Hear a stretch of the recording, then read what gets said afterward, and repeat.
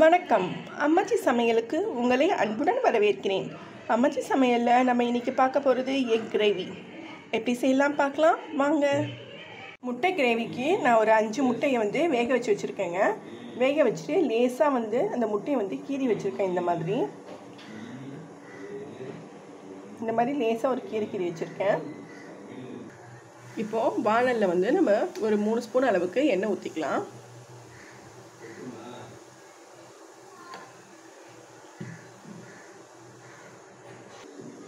இப்போது 5 பல் பூண்டை நான் சின்னதாக கட் பண்ணி வச்சுருக்கேங்க.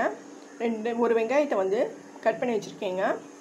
ஒரு 4 தக்காளியை ஸ்லைஸ் பண்ணி வச்சுருக்கேங்க. இப்போது எண்ணெய் சூடாகிடுச்சு. நம்ம பூட்டை போட்டுக்கலாம். அதுலேயே வெங்காயத்தையும் போட்டுக்கலாம்.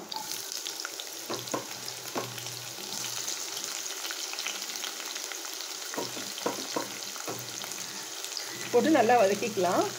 இப்போது இதுலேயே நம்ம தக்காளியும் போட்டு நல்லா வதக்கிக்கலாம்.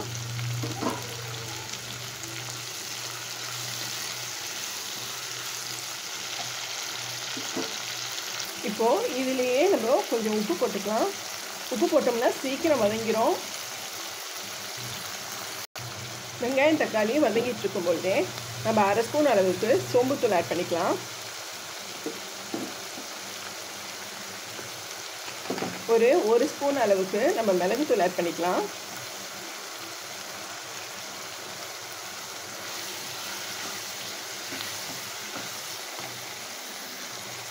ஒரு 1/4 ஸ்பூன் அளவுக்கு கரம் மசாலா ஆட் பண்ணிக்கலாம். ஒரு 1/2 ஸ்பூன் அளவுக்கு சில்லி பவுடர் ஆட் பண்ணிக்கலாம்.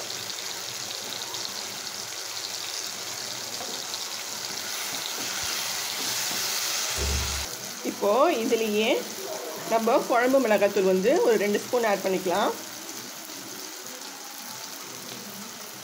இதை நல்லா வதக்கிடலாம்.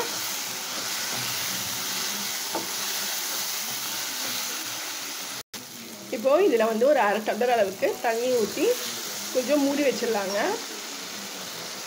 இப்போ பார்த்தீங்கன்னா நம்மளோட கிரேவி ரெடி ஆகிடுச்சுங்க. இப்போ நம்ம எக்கை போட்டுக்கலாம்.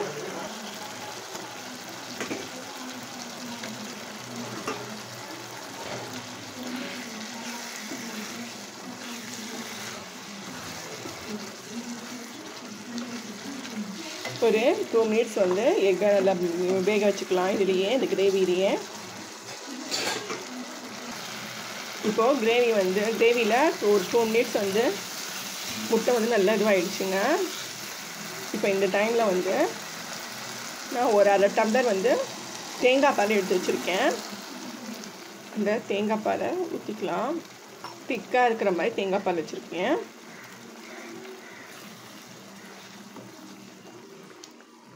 அந்த கிரேவியில் நல்லா வேக வைக்கணும். முட்டையோட நல்லா கொதிக்க வைக்கலாம்.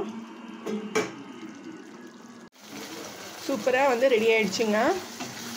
இப்போது ஃபைனல் டச்சாக நம்ம 1 ஸ்பூன் அளவுக்கு நெய் சேர்த்துக்கலாம்.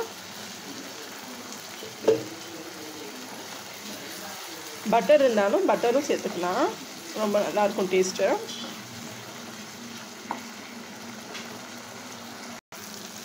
இப்போது நம்ம கருவேப்பிலை கொத்தமல்லியை ஆட் பண்ணிக்கலாம்.